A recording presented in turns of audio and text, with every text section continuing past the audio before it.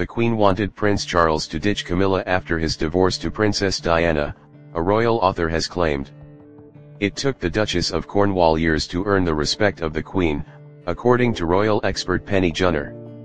While Camilla and Prince Charles met in the 1970s, they both went on marry other people, with Camilla tying the knot with Andrew Parker Bowles in 1973, and Charles marrying Lady Diana Spencer in 1981. But their relationship was referenced by Princess Diana, who infamously said, "There were 3 of us in this marriage, so it was a bit crowded." Eventually Prince Charles and Princess Diana went through a very public separation in 1992, divorcing in 1996. Writing in the Mail, Penny said, "It was nothing personal. Queen had been very fond of Camilla in all the years she had been married to Andrew Parker Bowles, but it was Camilla who had been responsible, wittingly or not, for all the disasters that had befallen Charles since his marriage. The Queen didn't hold Camilla in high regards, it's claimed, and wanted her son to ditch her. But the heir to the throne is said to have insisted she was a non-negotiable part of his life." Penny said, "The Queen had wanted her gone before Diana's death and felt no differently after it." Her private secretary, Sir Robert Fellows, who was also Diana's brother-in-law, strongly reinforced her view. Following Princess Diana's tragic death in 1997, aged 36, the pair put their relationship on hold out of respect. But as time went on, they rekindled their relationship and Prince Charles, now 70, began to gradually introduce Camilla into the public eye. The Queen still refused to acknowledge their relationship, reportedly refusing to attend events where Camilla was attending.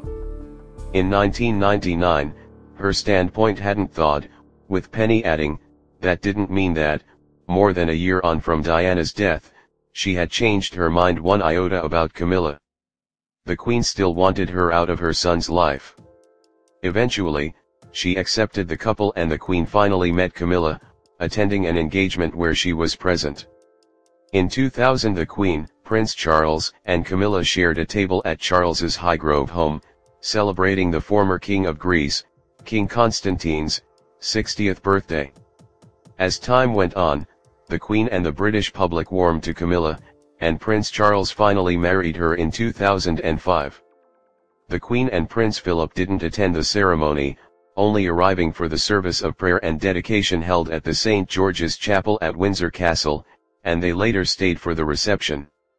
While technically the Princess of Wales, Camilla doesn't use the title out of respect to Princess Diana, instead styling herself the Duchess of Cornwall, Prince Charles's secondary title.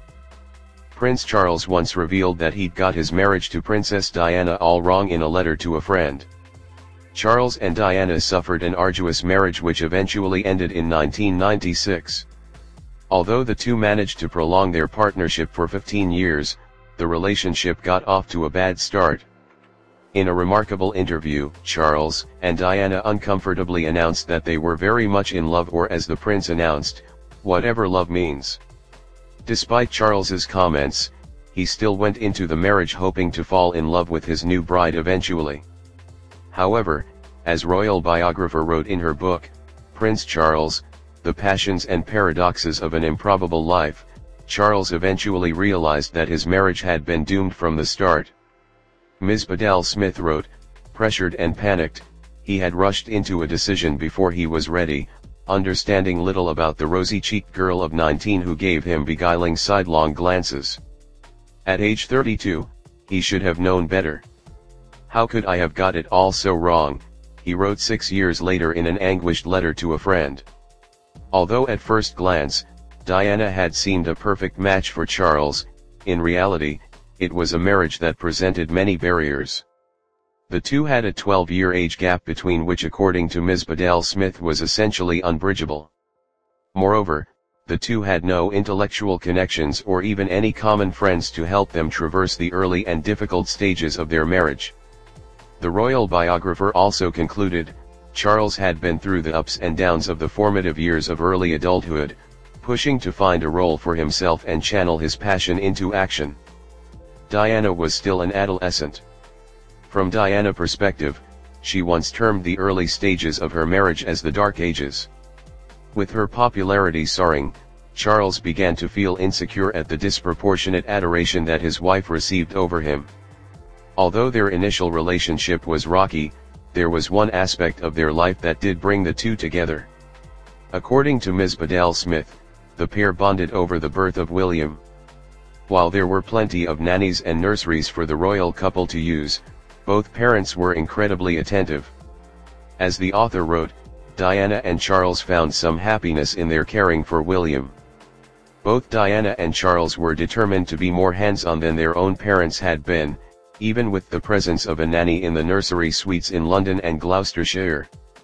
Ms. Bedell-Smith added, Diana took her mothering seriously, racing down the hallway to the nursery when she heard her son's cries in the night. Touchingly, Charles too took more time to connect with his son in light of Philip's detached relationship with him. The royal biographer wrote, Charles was eager to spend more time with William than Philip had with him, and he pitched in to bathe his son.